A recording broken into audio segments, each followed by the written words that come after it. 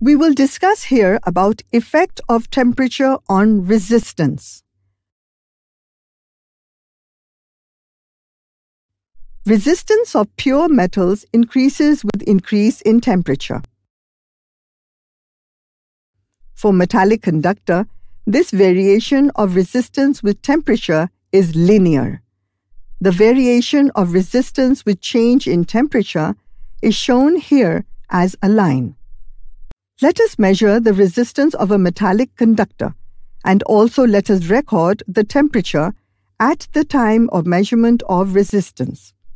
Now, let us heat up the conductor for some time and measure the resistance and temperature again. Here, R0 and T0 are the measured resistance and temperature of the conductor at first time, and R suffix T and T suffix T are the resistance and temperature of the second measurement. Now, due to change of temperature, how much resistance will be changed depends on the actual resistance of the conductor at initial temperature. In a simple manner, if resistance of the conductor is more, the change will be more, and if resistance of the conductor is small, the change will be small. Hence, the change in resistance due to change in temperature is found to be directly proportional to the initial resistance, that is, RT minus R0 is proportional to R0. It is also needless to say that change of resistance depends on how much the temperature of the conductor has been changed. That means, if variation of temperature is more, the change in resistance is more, and vice versa. That means, RT minus R0 is also directly proportional to the temperature rise, T suffix T minus T suffix 0, let's say it is T. This change also depends upon the nature of the material. That means, for same temperature variation, different metallic conductors of same resistance show different changes in their resistance. Thus, we can express the change in resistance as RT minus R0 is directly proportional to R0 into T,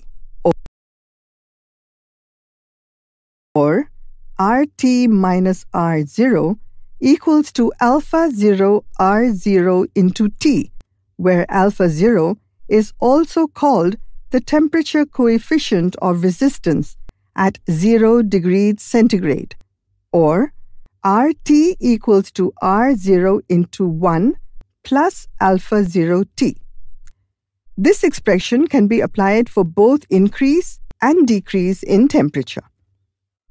From the graph of the figure, it is seen that resistance of the material continues to decrease with the decrease in temperature below 0 degrees centigrade. If we go on decreasing the temperature to a very low value, the material attains a state of zero resistance. The material at that state becomes superconducting, that is, conducting with no resistance at all. This condition is not practically possible. That means no conductor can get zero resistance property. Hence, this graph will not touch the horizontal axis. Instead, it will be parallel to this horizontal axis. This diversion of graph indicates that the resistance of any conductor will become constant after a certain minimum temperature. After this minimum temperature, the resistance will decrease no more. Hope you got a clear idea. Thank you.